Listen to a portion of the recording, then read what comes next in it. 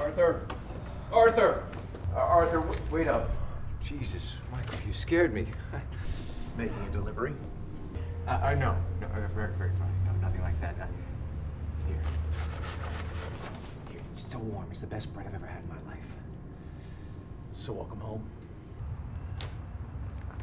I know. The hotel. I'm sorry. I was just feeling a little overwhelmed. But you're feeling better now. Yes. Definitely much better. Just not enough to call me back. See, I was trying to organize my thoughts before I called. And that's what I've been doing. And how's that going? Good. I need to be more precise. That's the goal. To speak softly and carry a big baguette. As good as this feels, you know where it goes. No. What feels so good is not knowing where it goes. How do I talk to you, Arthur? Like a child? Like a nut? Like everything's fine? What's the secret? Because I need you to hear me. I hear everything. Then hear this. You need help. You've got great cards here. You keep your clothes on, you can pretty much do any goddamn thing you want. You want out? You're out. You want to bake bread? Go with God. But there's one wrong answer in the whole pile here, and there you are with your arms around it. I said I was sorry. You thought the hotel was overwhelming? You keep pissing on this case, they're gonna cut you off at the knees. I don't know what you're talking about. I'm out there trying to cover for you. I'm telling people everything's fine. You're gonna be fine. Everything's cool. I'm running this price of genius speech to anybody who will listen.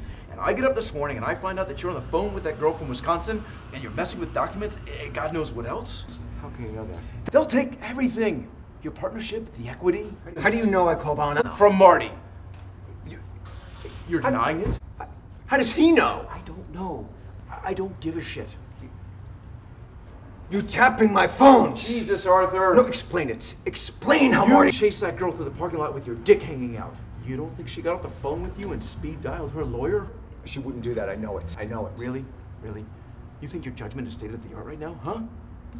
They're putting everything on the table here. I need you to stop and think this through. I will help you think this through. I will find someone to help you think this through. Don't do this. You're going to make it easy for them.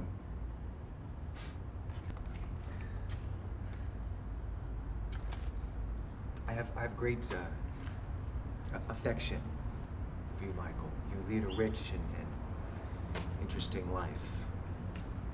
But you're a bad man, not an attorney. See, if your intention was to have me committed, you should have kept me in Wisconsin, where the arrest record, the videotape, the eyewitness accounts of my inappropriate behavior had jurisdictional relevance. I have no criminal record in the state of New York, and the crucial determining criteria for involuntary commitment is danger. Is the defendant a danger to himself or others? Now, you think you got the horses for that? Good luck and God bless. But I'll tell you this. The last place you want to see me is in court. I am not the enemy. Then who are you?